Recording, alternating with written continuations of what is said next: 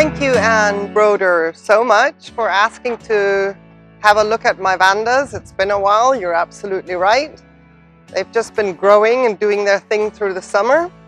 Thank you anybody else that has clicked on this video, your request video for an update on my Vandas. And I just wanted to show you that we are basically in the Vanda hanging area number 1, where I have the Denisoniana here on the left and the Tessellata Black, for lack of a better ID, on the right. And I say that because the blooms as such didn't turn out to be anything black-ish. They were tessellated, but that's about it. So I'm just going by what is on the label, not because I know her identity. So these two have actually been doing really, really well. My Denisoniana is growing like a beast, but it will not bloom. And it is growing a keiki that you can see there on the side. I got a keiki coming. Very much appreciated. Denisoniana, how about some blooms? I'd like to know if you are what I bought.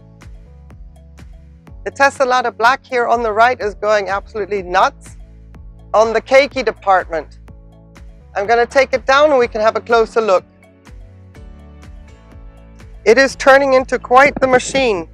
It's a bit breezy today. I hope I can protect the mic enough so that it doesn't make any kind of nasty sound.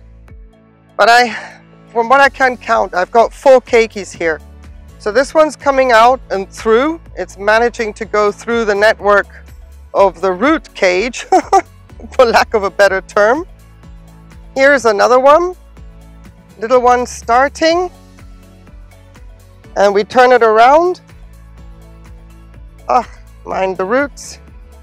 Here's another one, and here is another one. So that's 4 keikis on the bottom of this Vanda, which is pretty impressive. First time bloomer for me this year, and I hope that now that it's coming into beast mode, that we will get more of the same next year. So looking at this pair from the other side, I have them with full sun in the morning coming from the east over there, and you can see that early afternoon now they're back in full sun. So the question for the Denisoniana that likes a lot of light, it's not a lack of light for sure. So something else is going on. Maybe I just have a beautiful Denisoniana that stays green. Okay, I'm going to turn around and then we'll look at the other ones. So my leopard yawn here on the right is doing fantastic. It's got some superb root growth going on. Very pleased about that. And it's trying to push another spike, but I think that would be probably something for next year.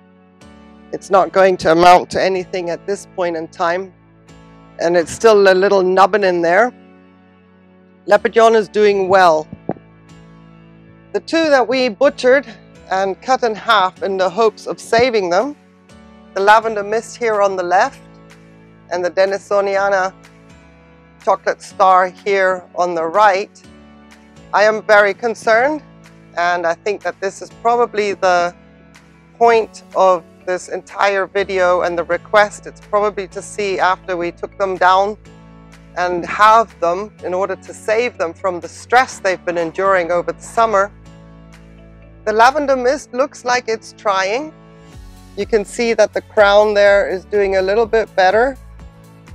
The leaves are still extremely wrinkled, and I'm going to go and face the other side slowly so that I don't have to battle backlight. Just one moment. Scooting through the roots here. So you can see how wrinkled the leaves are.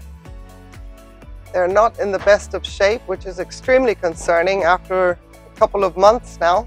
It was August when we did this.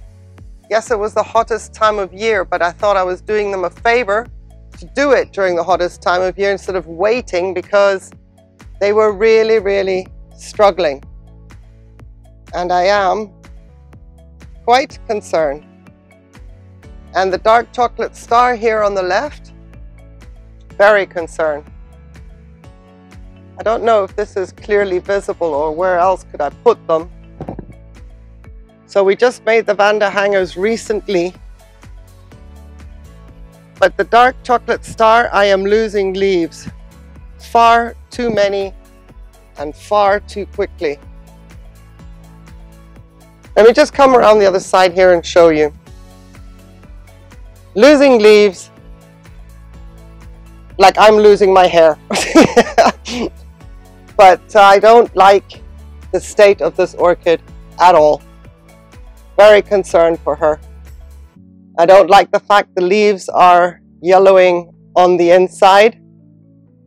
You can see the trend is going all the way up to the top here. And on the outside, they still have a pretty good appearance. So this is maybe not just stress from overblooming and doing too much in the summer. I didn't see anything wrong with either of them when I cut into the stem. I didn't see anything that would cause me concern. Of course, it's dried up now, we can't really see anything.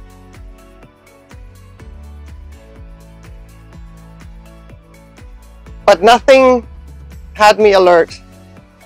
I'm not getting any root tips on her. I've had significant mechanical damage from the handling, but there's no sign of real recovery. I'm really concerned about this one, and I wonder if I'm going to have it around this time next year. I have a very bad feeling here. I mean, she can always prove me wrong. It's trying to grow in the top. But in general, nah, Denisoniana is not looking good. The dark chocolate star one, now you can really appreciate the wrinkles there. Not looking good at all. And I soaked them in the Vanda bucket for about 2 hours now this time of year. We're at the end of October 2020. 2 hours they get a soak. And it's not happening. At least the lavender twist has got some root tips growing. And I can see the roots absorb it. Same with the Denisoniana black. The roots are absorbing. But the orchid itself, nah, I don't think she wants to. She's not looking good. Not at all. So let's keep our fingers crossed there. And then I want to show you one more that we probably have never really seen close up. This is my Rhyncostylus gigantea, crossed with Vanda cerula. And yes, can you believe it? She is permanently in a bucket.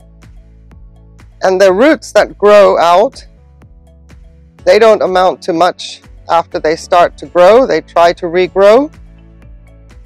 Anything with Rhyncostylus in it. And I just don't know. I can't do it here with this dry climate. And I had her out in the pouring rain. I mean, look at this orchid. She came to me in bloom, and that's all I've ever seen of the blooms when she arrived. And you can see that in the past I used to tape where the roots were coming out in order to avoid burn. So this hanger is pretty rusty by now. Maybe I should change it. But this orchid is in water 24/7. And I mist the roots once a day in the morning. I spray her down. This is fertilized water at 300 ppm. Sometimes she gets a complete drenching with seaweed and RO water. There's nothing that's telling me that she's going to be okay. She's ticking over, but not in any way, shape, or form thriving. I had a massive scale problem with her as well this past summer. We've gotten over that. It was that fuzzy scale. Horrible stuff. I got over that, and I took off the bottom leaves where it was the worst. I wasn't going to mess around. I just stripped the leaves off. And it always looks like she's going to do something and be productive. This stem has started to grow since she's in water 24/7. The entire season she's been in water. The only time I took her out of this bucket was when it rained so hard the last couple of days. That's when I took her out, so that she could be in the rain. And I'm seeing that this structure here is a little bit more elongated than before. But I haven't seen any blooms. I haven't seen any sign of vigor that tells me that this is going to be a thriving orchid one day. And then back here I have the bottom part of the lavender mist that I had cut off, somewhat cleaned up back in the day. And I've kept it because of the 2 keikis growing here. Let me get this. There's 2 keikis, otherwise I would have already gotten rid of it. But then I saw these 2 and I thought, you know what? It's not hurting me, it's not in the way. I soak it an hour and a half or 2 hours every day in the Vanda tub. But I don't see these keikis producing any roots. And these other roots, although they're viable, I've cut into a few of them. They're very, very tired. And there's just no vigor at all. But it's not in my way, per se. Come winter, I might be of a different opinion, but for now it's just, yeah, I don't know. I'll just keep going. You see, I've got roots that just don't continue growing, and I've got them, all these root tips, I've got them everywhere. They just sort of said, okay, fine, you've chopped me off, I'm done, just like that. Whoopsie, I almost forgot one, and I had already completed the video, so this might be a different kind of a sound, so apologies for that. But I did want to add this clip in because here's another Vanda we haven't seen for a long time, since my attempt at waterculture, defining which ones are in waterculture. So supposedly this is Vanda Green Hopper. Please don't ask, this is from Olympus of eBay, who has magical, fantastical names. And, well, always had an issue with spots. I was trying to put it in the blistering hot sun in order to burn the spots out. To some degree it has worked, to some degree it hasn't. This leaf in the middle here is going super slow. We have a spike. Incredible, incredible. And this Vanda I have got in this tupper with fertilized water, also 24/7. And the way the roots are growing at this point, as you can see, in comparison with my Rhincostylus gigantea crossed with the Vanda cerula, there is a Rhincostylus in this, whatever cross it is, green hopper. We'll see what comes out, if that spike makes it. But it's not a pretty looking orchid, and you can see the roots down here are not interested in extending at all. I have taken off rotting velamen and left the inner root on. I've got root nubbins trying, and at the end of the day, they don't extend.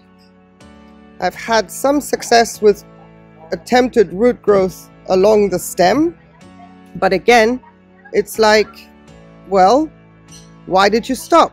It's on so close to water and still it doesn't want to grow. And I have people behind the hedge with their idling car and not on my mic, so I'm going to cut it short here. But you can see this Vanda is hit and miss. Sometimes we get a hit and then it starts to miss again.